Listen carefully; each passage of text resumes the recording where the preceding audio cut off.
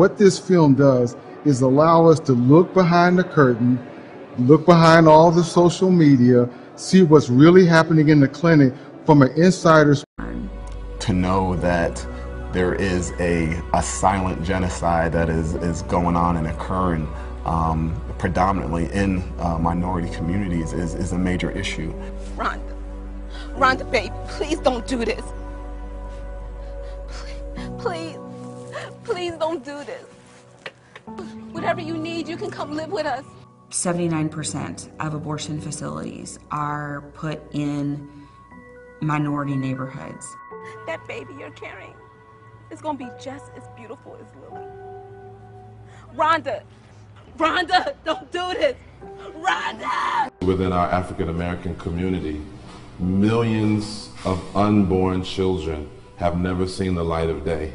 How many doctors, how many lawyers, how many pastors never had the opportunity for their gifts and their destinies to come into fruition? There is no justice for the unborn because we don't see them die.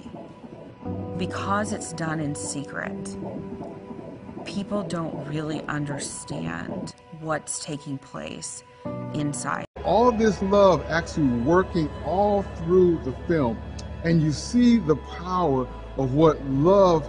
I think what this movie UnPlanned is going to be able to do is really be able to help people see what's going on behind closed doors.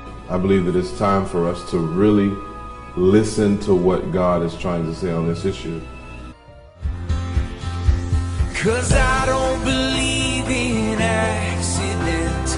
Miracles, they don't just happen by chance. As long as my God holds the world in his hands, I know that there's no such thing as unplanned.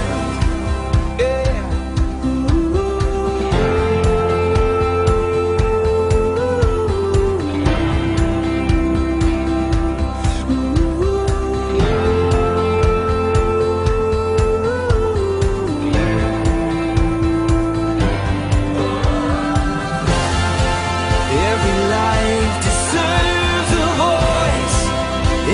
Child deserves a chance.